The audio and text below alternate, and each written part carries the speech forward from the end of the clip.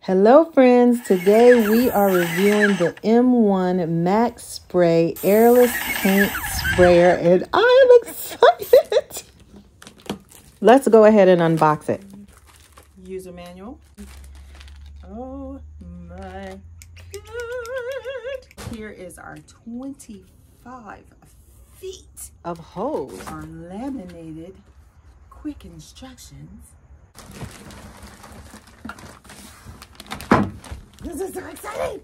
Oh my God, I'm so excited! So exciting! So exciting! You will also receive brushes and wrenches to help you put it together, as well as maintain it and keep it clean, as well as a 12-inch extension tip.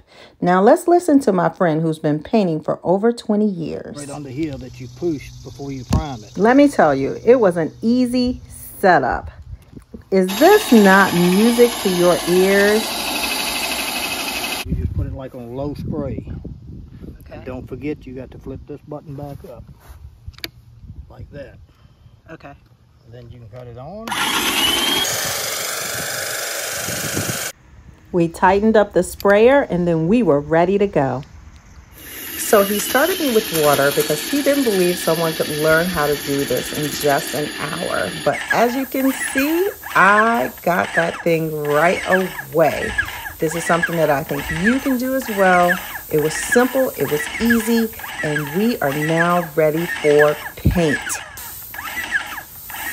Once we added the real paint, he had to show me. He just needed to be sure that I could really do this. But once he saw how easy it was to pick it up, then he allowed me to do all the work after, as I've already said. But one thing I did want to note is he loved the 360 movement of the spray nozzle.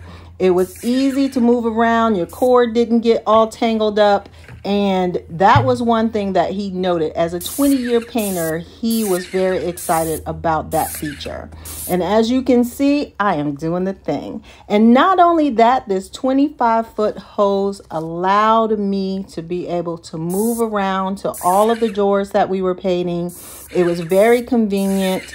And like I said, just in love with the process, in love with the M1 sprayer.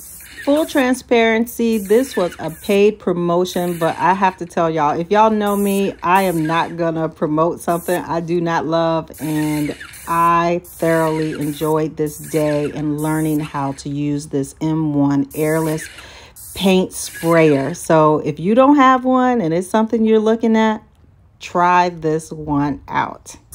Now that we've gotten that out of the way, let's talk about the cleanup. It promotes that it is an easy 10-minute cleanup, and I must tell you guys, it was. The process was easy. You know, my professional is still trying to show me all the things, but I think he's trying to figure it out. He wanted to know how much it cost so that he could look at the machine himself. But the process of cleaning, painting, all of it was just an easy, simple process. And something, again, that I think that we all can do, and we can be painting up some stuff. So you can see here, he's using the brushes to get it all clean. He didn't want me to get my hands dirty, even though I had paint all over them. So, like I said, if you're interested, the M1 Max Airless Paint Sprayer is thebomb.com. So go check it out in the links below, and I'll see you all the next time.